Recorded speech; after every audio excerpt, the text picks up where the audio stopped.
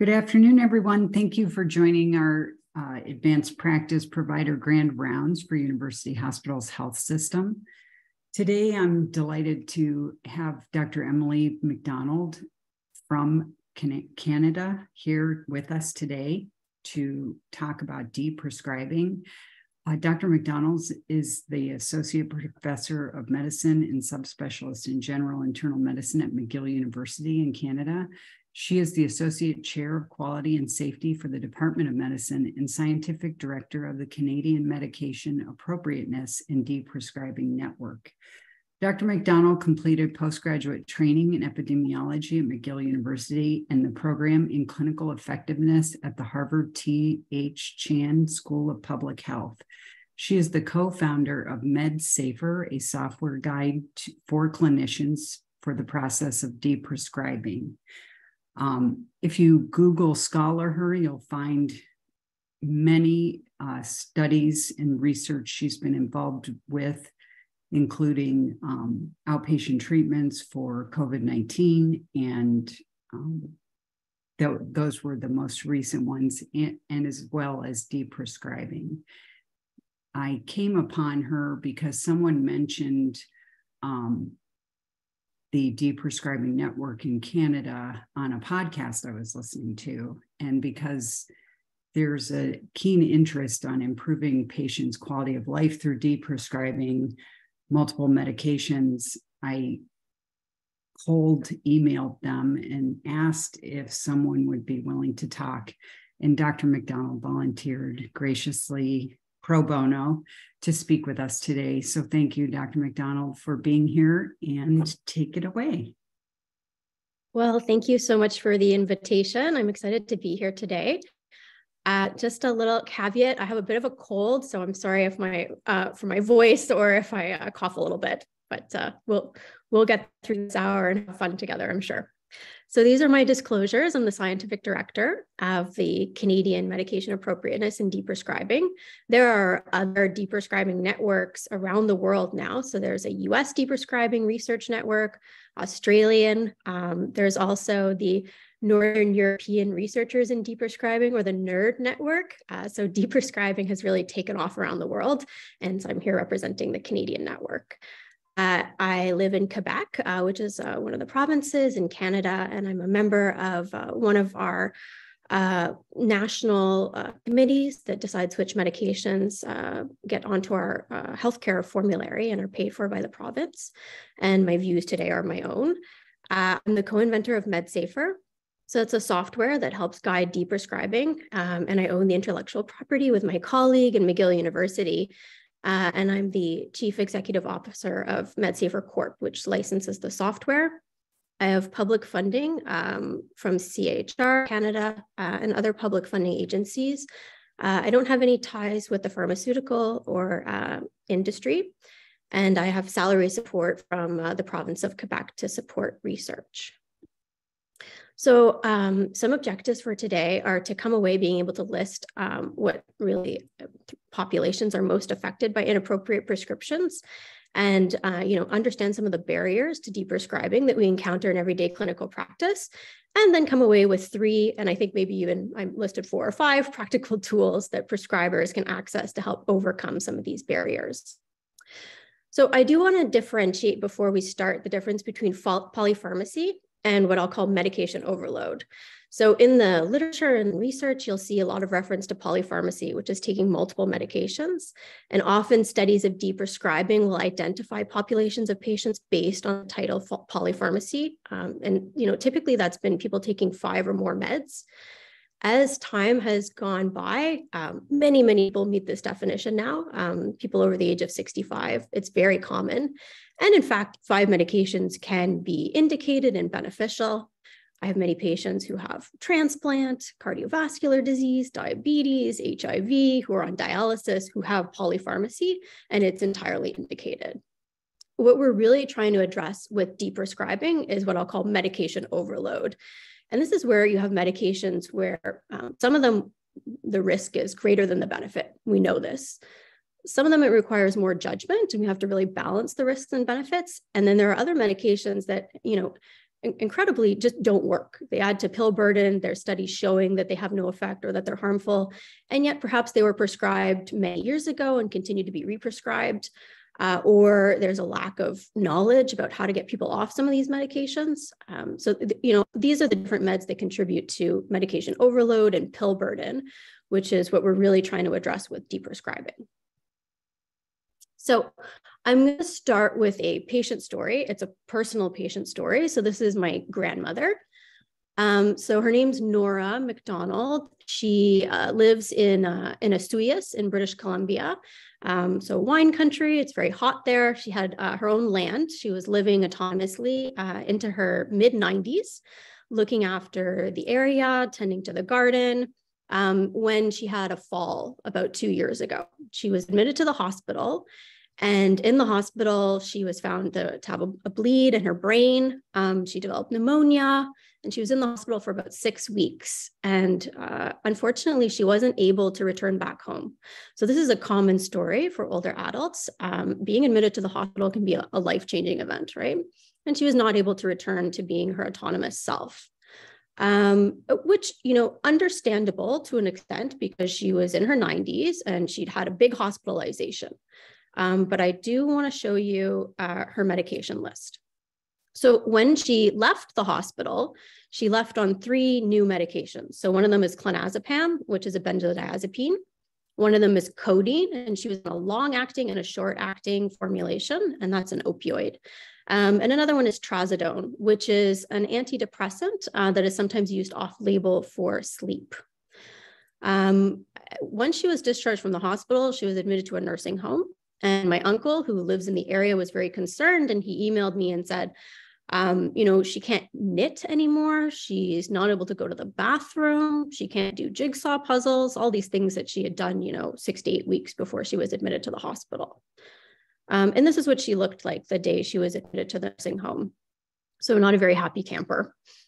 What we did was we decided that we would try and get her off some of these medications, realistically, because we said, maybe she'll get a little bit better and maybe she'll be able to interact a bit more if she's not on these medications, which have these very sedating side effects, especially in an older person, especially in combination.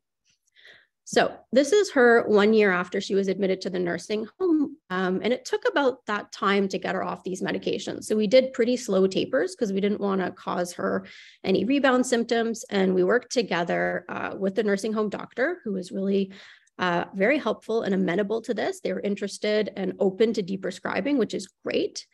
And by the time we got her off the medications, she was left on, I think, melatonin for sleep and an inhaler, Spiriva or tiotropium, which was for her emphysema that she was known for. So this is a picture of her playing the card game Rummy, which she learned newly after she came off the medication. So she'd never played Rummy in her life, but my uncle taught her how to play it, and she was able to win when she played him.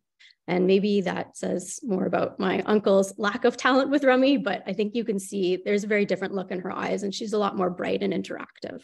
So this was, to us, a deprescribing success. We didn't know that this would be the outcome, but we never would have achieved this if we hadn't tried and given her a chance. So we do say that polypharmacy is an epidemic.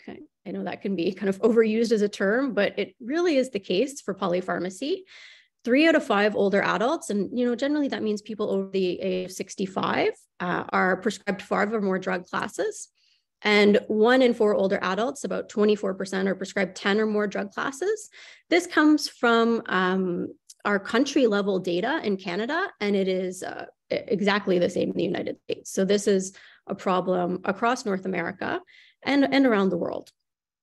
So there are certain populations where this is an even greater problem and it's more common. So we have to pay attention to people who live in rural regions. Women are prescribed more medication than men, people who live in low income neighborhoods, and also people who are residing in long-term care. Sometimes people in nursing homes are taking 13, 14, 15, 20 25 medications a day. And if you think about that, that's just medication classes. So if some of those meds are being prescribed 2 to 3 times a day, the number of pills is incredible. It's hard to imagine. We do know that the number of drugs prescribed is the factor that is most responsible for hospitalizations due to adverse drug events or side effects from medications. This makes sense, of course. The more medications you have, the more likely you are to have a side effect from the medication, and the more likely the medications will interact and cause adverse drug events. So while there are people who are on many medications, and again, they can be helpful and indicated, it's a flag that this person might be at risk for adverse drug events, and that maybe if you took a look, there might be one or more of those medications that is inappropriate for that person. And in fact, the majority of people, probably around 75 to 80% who are taking more than 5 drugs, we can find one med that they don't need to take anymore, or that isn't helpful, or that might even be harmful. So adverse drug events are the biggest complication that we see from polypharmacy, but there are also other considerations such as pill burden, and side effects that may not necessarily be dangerous, but that they can be a nuisance for the person. So some people who take a lot of medications will lose their appetite because pills basically replace their meal. Some people have nausea, they won't eat as much. And sometimes if you're taking 10 medications, it can be difficult to know that side effect that someone is experiencing is from the medication. And then there are outright medication complications, adverse drug events that are very common, that are increasing in frequency. They are costing a lot of money to the person, the healthcare system, and they're quite harmful. So this is some data from the Lown Institute, and the Lown Institute did a sort of enquête, so an investigation into polypharmacy in the United States. It was about 3 years ago now, but it's been published online. There's a white paper where they sought out some statistics for just how harmful polypharmacy and adverse drug events are. So I already talked about how common it is, but what they found was that there had been an increase for 20 years, 200%. And that in 2018, 5 million older adults in the United States sought medical attention because of adverse drug events. There were 280,000 hospitalizations that were being reported each year from adverse drug events. And they estimated that over about 10 years, there had been $62 billion spent in unnecessary hospitalizations. I think the key here is that not only are these adverse drug events common, costly, and harmful, but many of them are preventable. So based on these numbers, they estimated that over the next 10 years, there would be 150,000 premature deaths amongst older adults due to adverse drug events. So this is something that we want to intervene on. So I want to give you some practical examples of adverse drug events that I see when I work in the emergency room. So I'm an internist, and I work in the emergency room a couple of times a month where I see patients who are being hospitalized to the internal medicine unit.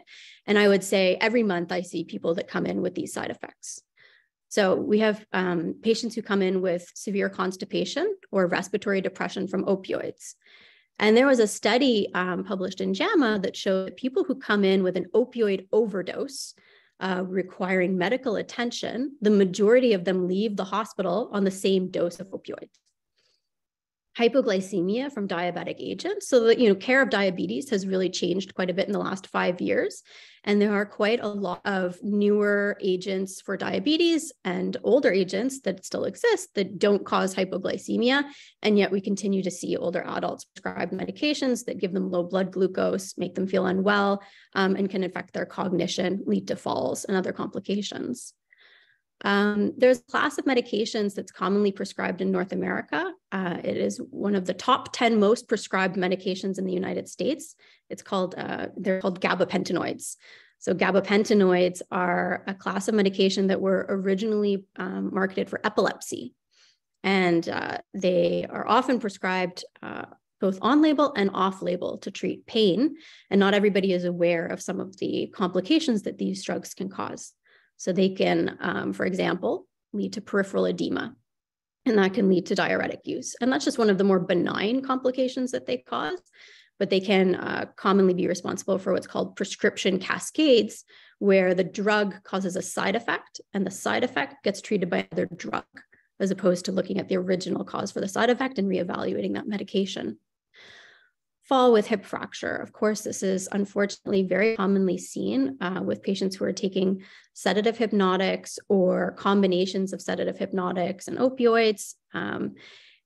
People can take these medications for many years and they have an intercurrent illness that makes them a little bit sicker. Maybe they get a little bit dehydrated.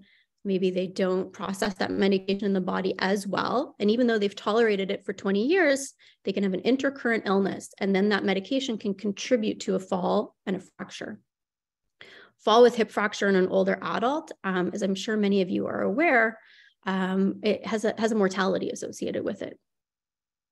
Finally, we do see a lot of people coming in who are taking 2 or 3 blood thinners. And there are some indications to take combination blood thinners, but there aren't that many. And a lot of times this combination of medication gets continued beyond the originally indicated duration.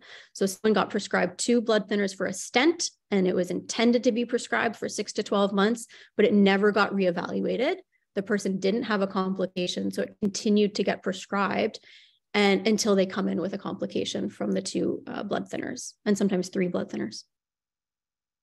So I want to propose to you that what all of these adverse drug events have in common is that, one, they're frequent. I see these all the time in the emergency room. They're predictable. I know that these are common side effects of these medications. And because they're predictable, I would propose that they're preventable. And again, just to go back to my grandmother, they can be life-altering, right? They can lead to unnecessary hospitalizations, which can result in reduced autonomy and reduced quality of life. So as an example, if someone comes in with a gastrointestinal bleed from taking 2 blood thinners, we have lots of medical advancements that can treat that gastrointestinal bleed. We can give them proton pump inhibitors. We can do a gastroscopy. If they have an ulcer, we can inject it. We can stop the bleeding. We can transfuse them. So although we are able very, very well to reverse the adverse drug event itself, there is still hospitalization associated with it, time spent in bed, time spent not mobilizing. And for an older adult, this can lead to a change in their living situation and in their cognition, especially if they develop delirium, for example, in the hospital. This is an older study that was done by my colleagues, Steve Morgan and Kara Tannenbaum, where they looked at the cost of inappropriate medications in Canada and in the United States. And they found that when they looked at just 6 provinces out of our 10 and the American Geriatric Society list for inappropriate medications, they estimated that in Canada, our government was spending about $75 per older Canadian, or about $419 million a year, just in the cost of the medication. So that's the direct costs. This is 10 years ago, and it's Canadian data. So now you're going to inflate this potentially by 50 or more to represent the different costs that you might see in the United States. These were our indirect costs from these medications. So things like falls and hospitalizations. And then, projected to the United States, this was over $4 billion spent on indirect costs. And again, this is data from about 10 years ago. And so we can only imagine that this has gotten, the amount is even higher now. And the payer is different in the United States, so that some of these costs are being borne by patients themselves. So we do have right now at the Canadian Medication Appropriateness and Deprescribing Network a visiting professor and pharmacist. And so, at our network, we do accept trainees and visiting professors who come and work with us. And Professor Huon is visiting from France, and he's actually going to be redoing the cost of inappropriate medications paper. So he's going to take a look at the new updated criteria from the American Geriatric Society and link that to our country level data on inappropriate prescriptions. There will be some limits to this evaluation because we're not able to link with patient conditions. And we're going to have to define what we think a chronic prescription is based on our administrative data. And certainly it can be challenging to, calculate the indirect costs for hundreds of drugs. But I think one of the strengths that's going to come out of this paper is that we're going to have more up-to-date data on the cost of these medications in both the United States and Canada. We're also going to be able to include data from long-term care, which is often omitted from these analyses. So I mentioned the Lown Institute. This is a photo that they have provided us with when we do talks on deprescribing. And it was actually the Lown Institute that came up with the term medication overload from talking to patients. So they met with patients and they proposed the term polypharmacy, and patients said, that has no meaning to me. I don't know what that means. So, this is medication overload. It's actually a term that's been vetted and decided on with patient input. So I would encourage you to use it when talking with patients, because oftentimes they may not understand what polypharmacy is. So one of the solutions is deprescribing. So this is a real patient with their medications before and after deprescribing. So you can see what a big pill burden they had before. And, just visually, it's very striking what you can achieve with deprescribing. So, okay, why not just do it for everybody, right? It seems simple enough, but of course, like everything in medicine, there are several barriers to deprescribing. So first, one of the things you may be familiar with is that there's actually hundreds of rules from multiple professional societies. So I'll name just 3 to start with. There's the American Geriatric Society criteria. There's criteria called the STOP criteria from Australia, and there are also recommendations from Choosing Wisely Canada. And there are other professional societies from other countries that have come up with their own lists of inappropriate prescriptions. So it's actually a lot of information to learn. So that means it requires specialized medical expertise. And the problem here is that deprescribing is not emphasized in the medical curriculum. So across different practices, advanced practitioners, nurse practitioners, pharmacists, doctors, primary care physicians, specialists, this is not something that's emphasized in the medical curriculum. We are really focused on learning how to prescribe, but there's very little in the curriculum about how to get people off of medications. And so to deprescribe, we often rely on people with this specialized medical expertise. So pharmacists who may have trained geriatric nurse practitioners, the specialty of geriatrics, these specialties may have learned how to get people off these medications, but the human resources are not universally available. So when we look at our medical inpatient unit, for example, we may have one pharmacist. They're not usually there on the weekend. There are units in our hospital that don't have a pharmacist. Nursing homes sometimes will have one pharmacist covering who comes once a month and manages sometimes hundreds or thousands of patients across their capture area. So now add in the complexity that patients who take 10 or more medications often have 10 or more medical conditions. So if you're starting to do the mutation in your head, you've got 10 medications, 10 medical conditions, 100 rules for deprescribing. So you can start to see that the different permutations are quite burdensome to learn. And if you had to sit down and cross-reference, this would be time consuming. And so while we may want to deprescribe, we don't always have the time to do it because we don't always have an hour to sit down and look at a med list and the medical complexities and come up with a plan for deprescribing. The other thing is that prescribers may fear stopping medications. And these are just some barriers. There's actually many more. Doctors and prescribers may fear stopping medications because, first of all, we aren't always the one who started the medication. And so we may hesitate to stop a medication we don't feel ownership over. Or, for example, if we're not the specialist, we might worry about stopping a medication without, for example, getting the input of the cardiologist, if we're talking about 2 blood thinners, for example. So, these are all the challenges, but I do want to point out some successes because there is progress being made in this field. And yes, there's still a lot of work to do, but I want to point out that, in Canada, we actually have some champion provinces who have been able to achieve some really low rates of inappropriate prescribing. So if we take a look at the province of Saskatchewan, which is in the middle of Canada, they actually have a very low proportion of sleeping pills for older adults. And they only had about 5.4% of people who were taking these medications. And if we look above here, our national average is about 8%. And if we look back to 5, 6, 7 years ago, the national average was 10%. So we are making progress. We've come down over the last few years in people taking sleeping pills. And we do have provinces we can use as our goal, right? This is what's achievable. we have to remember, of course, that sometimes when you come off of sleeping pills, we're very creative as prescribers. And so we will replace them with other medications that have sedating side effects, right? So, even if you see a province or a state or an area or a hospital that's coming down in their rate of benzos, for example, you have to be keen and look at the other medications that we know prescribers love to use to replace these with. So things like antipsychotics, antidepressants, medications like diphenhydramine, where the side effect is sedation. So prescribers can be tricky. So when we're looking at this data, we always have to take it with a grain of salt.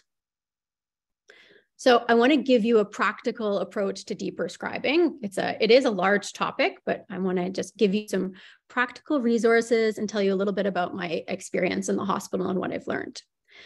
So my approach to deprescribing changes a bit based on where the patient is located, because that changes usually how acute the presentation is, how much time I have, and the urgency to deprescribe. And I do have a big practice that takes place in the emergency department and on the inpatient unit, which is actually arguably a more challenging place to deprescribe because, for one, the person may be acutely sick, right? So there's competing priorities. I'm not the primary prescriber. I may not be the one to follow them up if I stop the medication. So these are some of the things that I have to overcome if I'm going to deprescribe in the environment where I work. If you're working in the clinic or in a community practice, you have the ability, hopefully, to see the person longitudinally, so you can follow them up to make sure that they don't have rebound side effects. You can develop a good patient relationship, a trusting relationship, such that the person is more amenable to deprescribing. And so, I look at these two environments as very different in terms of the opportunities and the challenges for deprescribing. So, hospitalization for me starts in the emergency department. In the emergency department, as I said, adverse drug events are very common. They're often the reason the person comes to the emergency department to begin with. And I do see this as an opportunity to deprescribe. So if someone has an adverse drug event in particular, I always like to teach the residents and the trainees to consider, is there a way it could have been prevented? And what can we do to avoid a repeat event? Because this is really key. A lot of times I see an adverse drug event, and in the plan for the patient, I'll see something that maybe hedges a little bit, like consider stopping the second antiplatelet medication. And I try to encourage them to, just close the loop and take it a step further, as opposed to shifting the responsibility. So we'll try and call the cardiologist and say, listen, this person's been on the medication for more than 12 months, and now they have a bleeding event. Would you be okay if we stop their clopidogrel? So try to go that extra mile when somebody's already suffered harm, because I think it's a real shame, because of course I do see them 6 months later coming back with a second episode, and sometimes it's worse than the first. So here's some practical presentations that one could consider intervening on for someone who is presenting to the hospital. So we talked about GI bleeding. Also, low blood sugar. I think that's a common one. If someone's coming in sick, it's tempting to say they're sick, and so that's why their blood sugar is low. But there are clearly safer drug classes. And so why test it? If someone has come in with an episode of low blood glucose, and there's a safer medication class with appropriate coverage that the patient can have access to, I would encourage people to switch right away and not wait for it to happen again, or assume that it's just from the critical illness, since there is an alternative that's safer. Falls from CNS sedating medications, whether they're injurious or not, is always an opportunity to speak with the patient and the family about coming off some of those medications. Delirium. Even if it's from an intercurrent illness like a pneumonia, it is definitely an opportunity to take a look at those medications that contribute, like anticholinergics, opioids, gabapentinoids, antipsychotics. And yes, it could help the immediate event, and also it could prevent it from happening in the future. Because once someone develops delirium, we know they're at risk of it happening again. And, it is a matter of time before they'll come back to the hospital or they'll have delirium in the future. And so we want to try and optimize that situation and try and avoid delirium from happening, because it can really it can cause permanent damage to the brain, and not everybody comes back to how they were before or after an episode of delirium. It's, increasingly recognized and even starting to be labeled as a medical emergency because we know that it has permanent effects and that they're not always reversible. So any delirium, I take the opportunity to look at delirium-inducing drugs and try and help people to come off of them. And then another one that's common in the hospital is nausea and gastrointestinal upset. Or weight loss. I see a lot of older adults who present to the hospital, and there's a big investigation done for looking for a hidden or an occult cancer. And when we take a look at their medications, they could be contributing to decreased appetite. For example, cholinesterase inhibitors, it's kind of a little known side effect, but these can cause a lot of nausea and gastrointestinal upset. And there are some people who benefit, but there are others who clearly don't, or they've derived the benefit. And so when you want to optimize quality of life, that could be a really good moment to consider deprescribing cholinesterase inhibitors. So I mentioned that I developed a software called MedSafer, which helps clinicians deprescribe. So I'll tell you a little bit about it and the trial that we ran with MedSafer in the hospital. So MedSafer is basically decision support, helps you do the cross-referencing part of a deprescribing checkup. It'll look for deprescribing opportunities. It basically generates a kind of roadmap for how to deprescribe by cross-referencing people's medical conditions, lab values, their med list, their life expectancy, and their frailty. It can link with the electronic medical record. We included all of the different criteria from the American Geriatric Society and STOP and Choosing Wisely, and also from the network, Canadian Deprescribing Network. So basically how it works is if you're using MedSafer, you can log in to the application, enter in the person's medications and their medical history, and then the MedSafer API will send back a report. So I'm going to tell you how we studied this in the hospital. And it's one tool, but there are many tools for deprescribing. So I'm going to tell you about other tools that exist as well. So this is a sample report. We actually ran MedSafer in a large randomized controlled trial in the hospital in Canada. And we published in JAMA Internal Medicine in January of 2022, our results. And all we did was we looked at usual care. So we looked at people admitted to the hospital to see what happened to them. And then we compared it to the intervention, which was basically just giving the team a deprescribing report. So a little prompt. We classified drugs into high risk, intermediate risk. So here's some examples of intermediate risk, like PPIs, right? We know that they're not high risk, but over time, they can contribute to some long-term complications.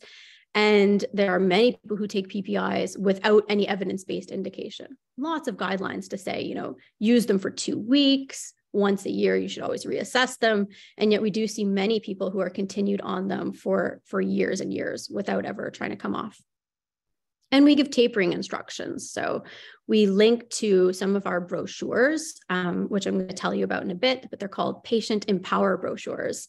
And these are printed and we hand them directly to the patient and the family. And they also provide them with information about why some medications might be harmful. It uses cognitive dissonance. So there's a quiz, where the person taking the medication answers some questions about, whether or not they think the medication is safe and why it might not be. And then there's also a nice tapering regimen. So I'll tell you a bit more about those, but we paired this with the intervention. So first we ran a pilot study, and this is dating back a few years ago now, and we published that in the Journal of American Geriatric Society.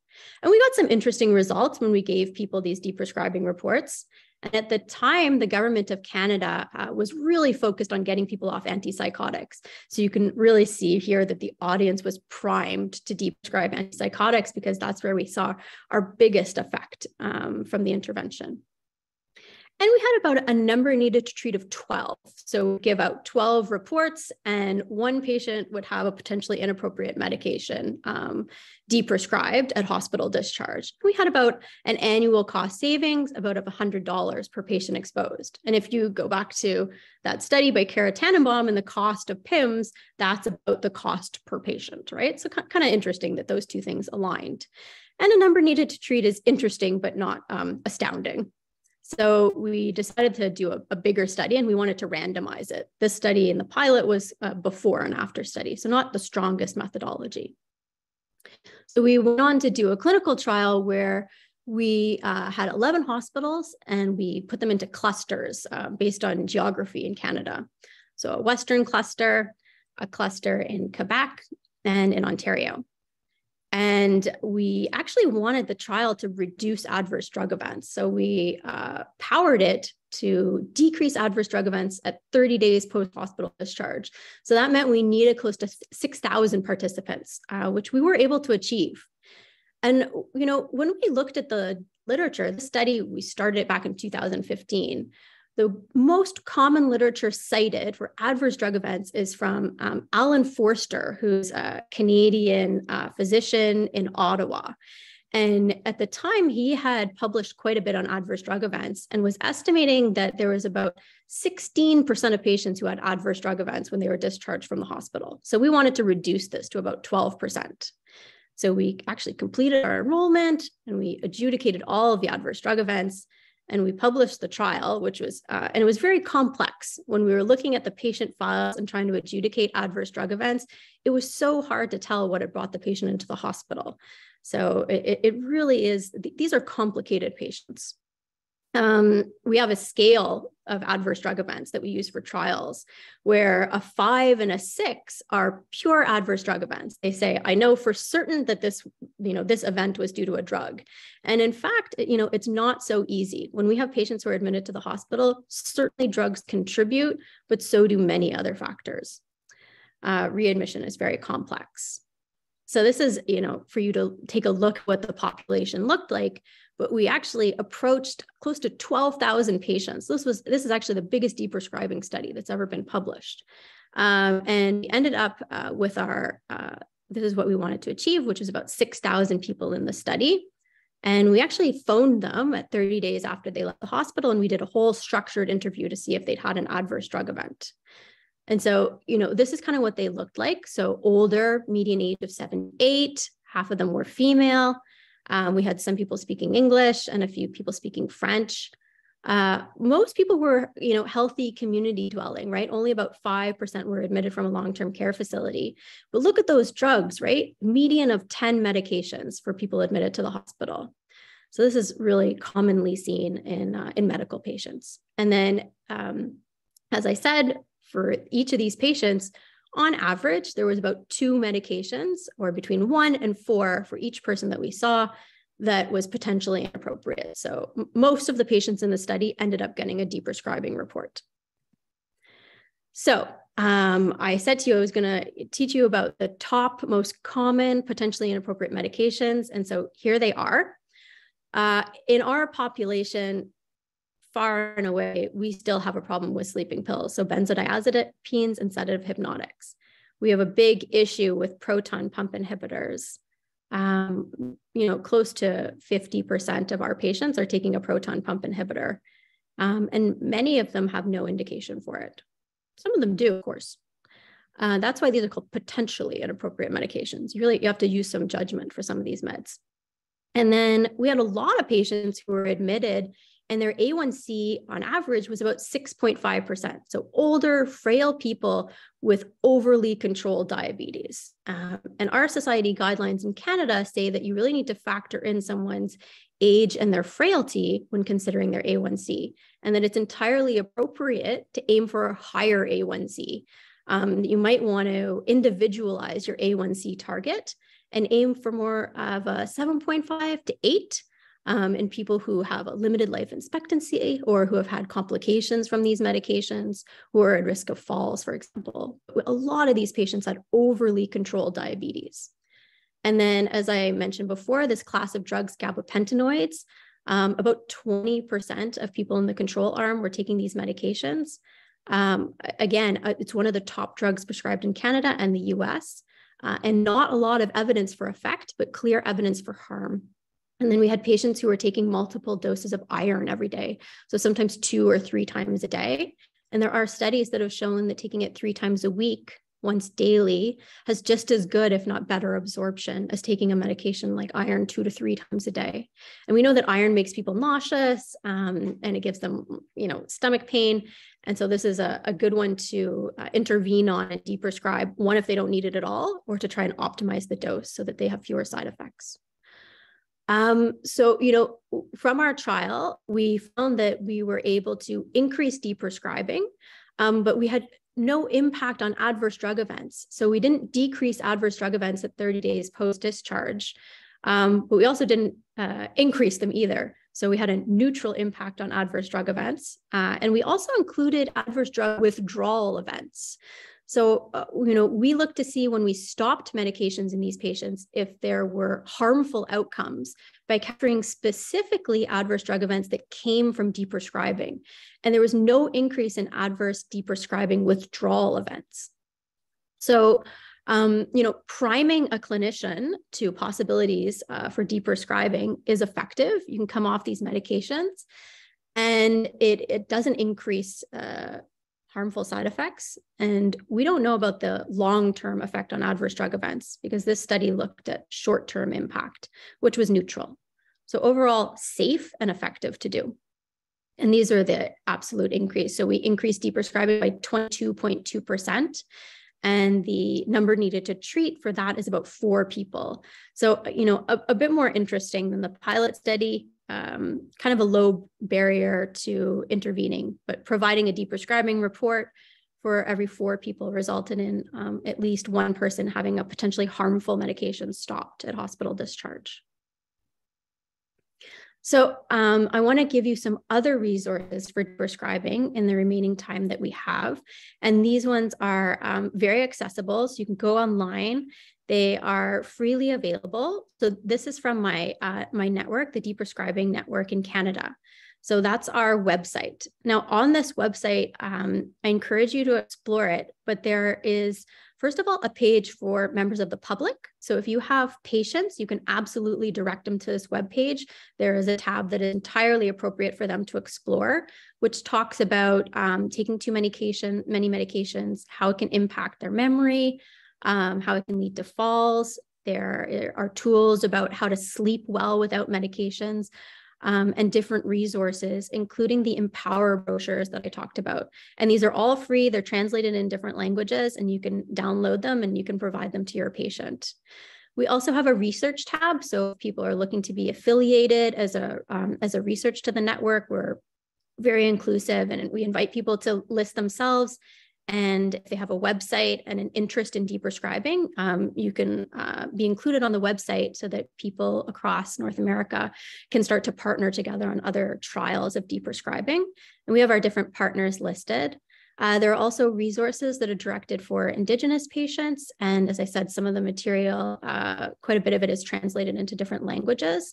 And one of our goals for the coming year is to translate our resources into even more languages. So keep an eye on the website because we're going to have more translations available over the next year coming. So these are the Empower brochures that are available on the website. I like to talk about the Empower brochures because they have been studied in a clinical trial. So these are evidence-based interventions. They're, as I said, patient brochures that can be downloaded and have a quiz. And they also give you a tapering regimen and non-pharmacologic alternatives. So like really all those key points that you need to get people off of sleeping pills. And the Empower brochures are available for a number of different medication classes. So we have them for sleeping pills, opioids, gabapentinoids, diabetes medications, diphenhydramine. So lots of different ones available. And Dr. Tannenbaum and her group studied these brochures in a randomized trial that was published in JAMA Internal Medicine that again showed something similar to the MedSafer study, which was about a number needed to treat of 4, right? That's that same number needed to treat, which means if you give the brochure to 4 people who are willing to accept the brochure, right? So in this study, it was mailed out. So the person had to take a look at the brochure. You'll be successful in getting 1 person off of a sleeping pill, which that's a pretty effective intervention, right? And it tells them to do it in a supervised fashion. And supervised fashion could mean with the help of their pharmacist, advanced care practitioner, specialist, primary care physician, and it does give them the regimen for how to taper. And the tapering schedules are very important because they're slow tapers. So not only do they address the side effects that can occur medically when you stop these medications suddenly. So if you stop a benzodiazepine, all of a sudden you can develop a seizure, just like alcohol. So the tapering regimen addresses those side effects, but it also addresses the psychological dependency that people develop on these medications. And it will give advice for how to go back. If you're starting to feel side effects, you go back to the week before, you go up on your dose a little bit, tells you how to cut the pills in half. So very useful and validated in a clinical trial. This is another study where we use the brochures in hospitalized patients. So they've been studied both in outpatients and in hospitalized patients. And they've also been studied for patients with mild cognitive impairment. They haven't been studied with advanced cognitive impairment. So for example, there's never been a study where we've given them to care providers, but I could imagine that they would be effective, and that would be an interesting study to do. We're now enrolling to a clinical trial in our hospital. We're going to be validating these brochures for the drug class of gabapentinoids.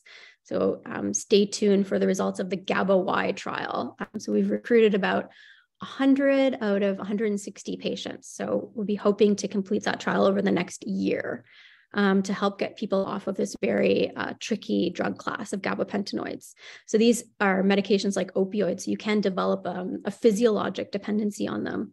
And they do, again, cause side effects like they increase falls, they cause changes to cognition, delirium, especially for older adults or people who have, for example, renal dysfunction.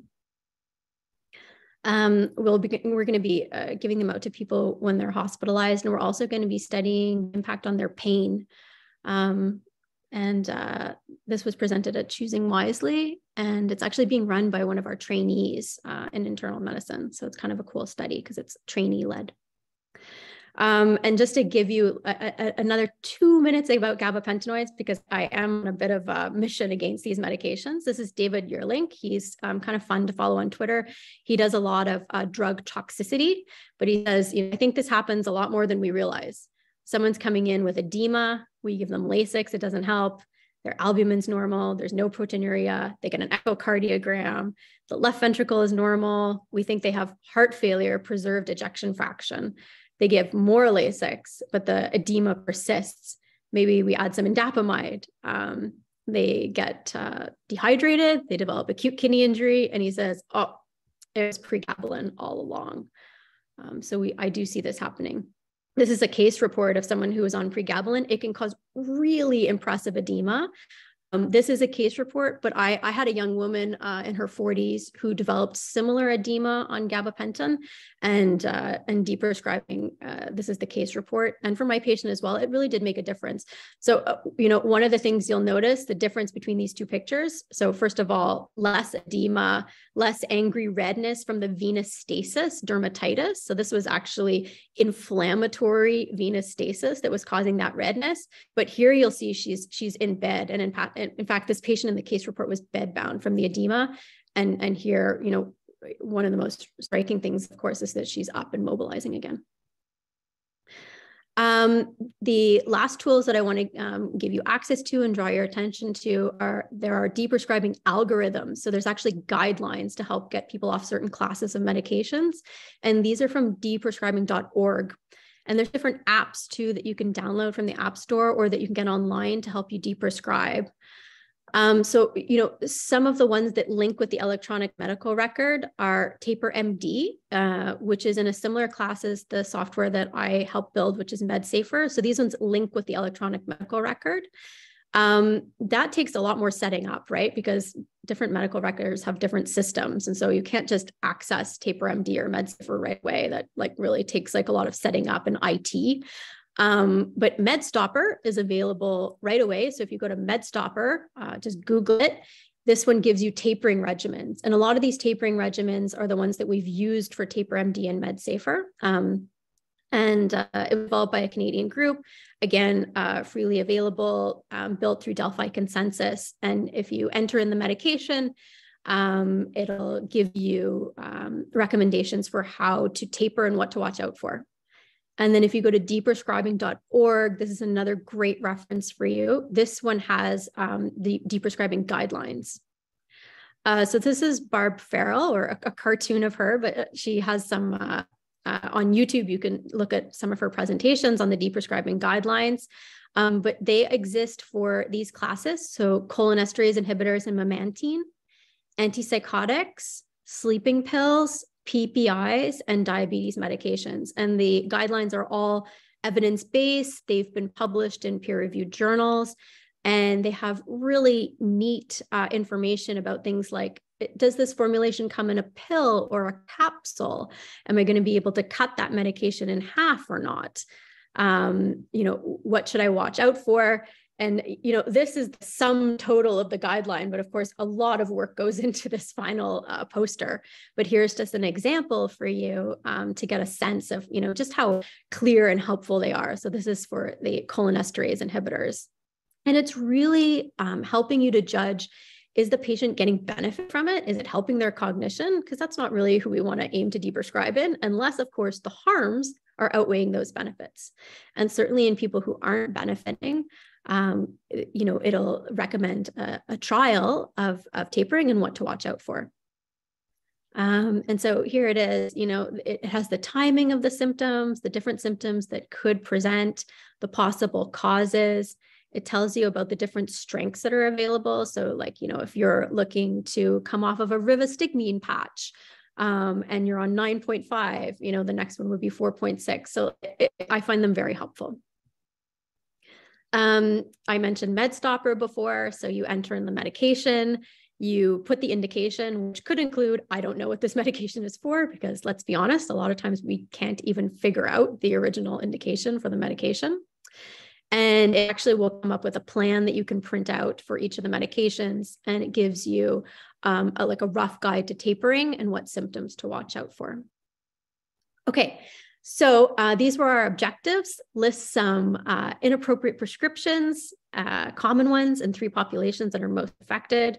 So women, people who live in a rural region, people in long-term care.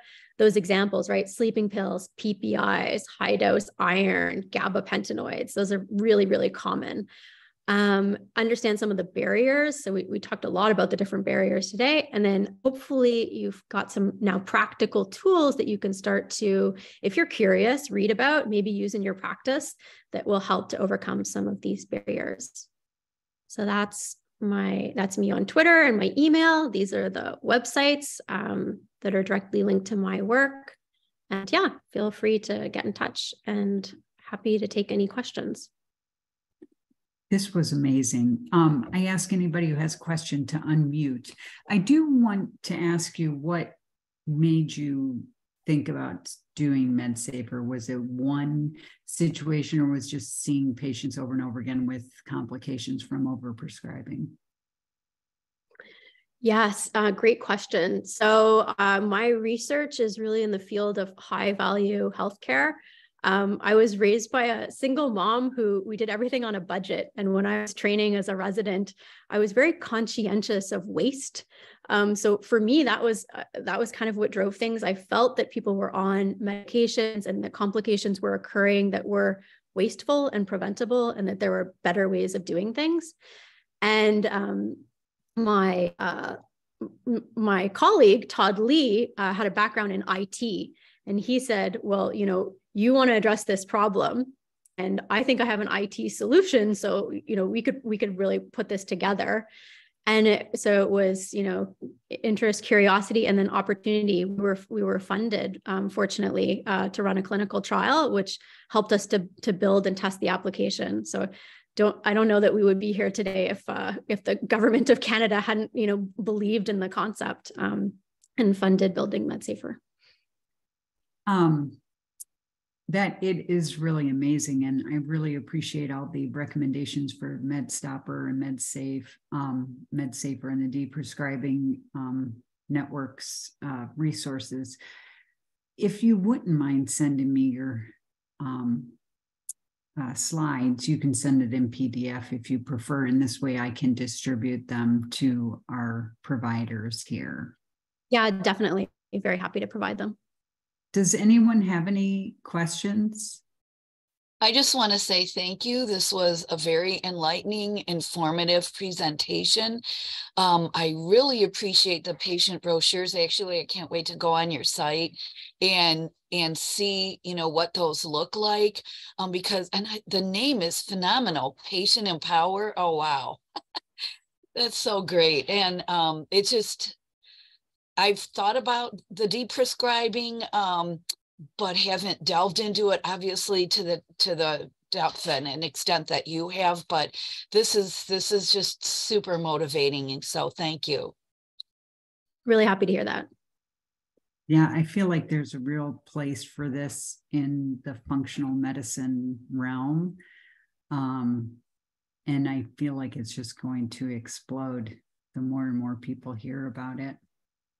It's quite satisfying to stop medications for a patient.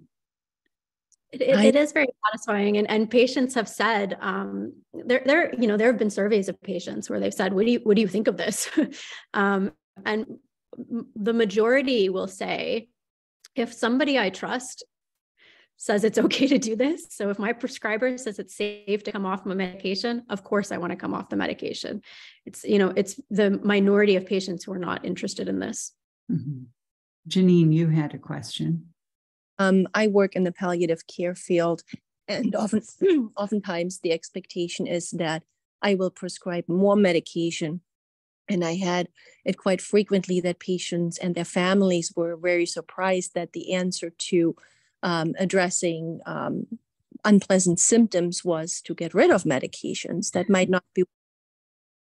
For example, like you mentioned, with the overly controlled A1C and the recurrent hypoglycemia that is affecting mental status and overall functioning, falls, etc. But also just things like, just never stopping the oxybutynin on somebody who had been diagnosed with an overactive bladder and is suffering significantly from the anticholinergic effects, and just losing more capacity and more functionality without having any relief, or being on multiple psychotropic medications for sleep disturbances, etc. So I'm a really big fan of all this, and I'm really happy to see that there's a system in place, or some resources in place that have a good structure and have some support for the things I've kind of been intuitively doing.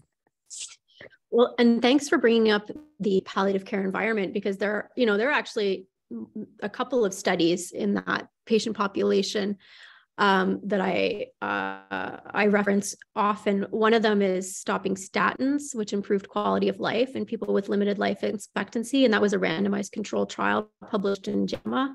So that's a great one with evidence in that population for deprescribing.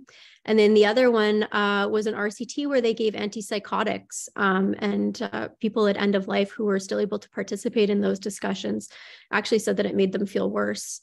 So we do try and use a lot of these medications off-label, and there certainly is there a role for a low dose of Haldol for nausea? Yes, but also some patients are going to feel worse on those medications, and we sometimes forget to ask, or we attribute it to the disease itself.